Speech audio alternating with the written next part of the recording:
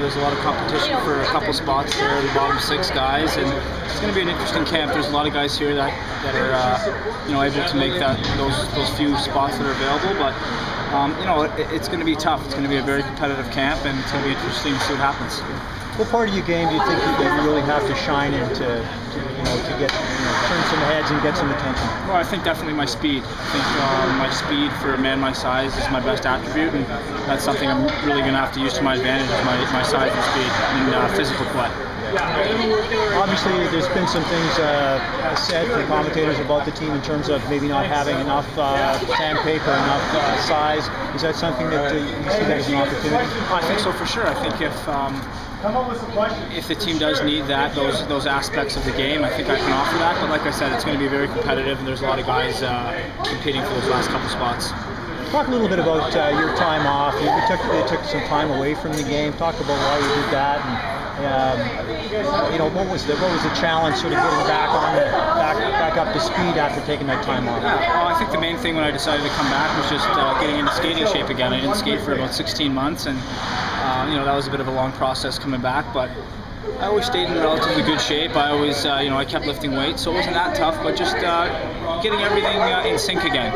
So that was a bit of a challenge, but I worked very hard in the off-season last season, and to come back, that was, I'm very fortunate. Talk about the bodybuilding aspect. I understand you got up to about 250 at one point, is that right? Yeah, I got pretty into lifting weights. That's something I really enjoy doing, is training in the off season. I see it as a way of challenging myself physically. So yeah, I got pretty thick then. I was pretty strong, but obviously I had to change my body a little bit in the way I was training to come back and play hockey. It's a much more dynamic sport than just lifting weights. Yeah. What are you weighing now? About 225. That's where you want to play, or yeah, later? I think 225. I feel good. My skating feels really good, and I'd like to be a little thicker, especially when I'm playing physical. Was it hard to take that weight off? Not really, no. I would really force that on my body. I don't think I was really meant to be that big, so I was passionate about it, so I was really watching what I ate. I was eating a lot, and I was overcompensating for my body. I don't think I was meant to be that thick. How much were you bench pressing when you were really lifting weights? I got pretty strong. I know I could narrow grip bench press. I was doing 335 for 3 sets of 6, so it's narrow grip. But no, I got pretty strong. Yeah. So you're not quite there now. I've lost a little bit of strength, but no, I was really into it back then, and now I don't focus on that strength as much as just being powerful and really trying to be as quick as I can.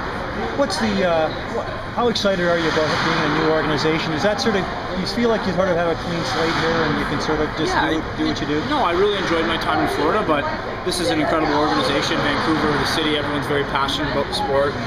They have a great team here. They're trying to win a Stanley Cup here, so I'm hoping I can be a part of that, and I'll do everything I can to do that. Yeah. Now, you obviously grew up in Canada in Hockey Mat, Ontario, so you're back in a Canadian market now. Is that something you welcome?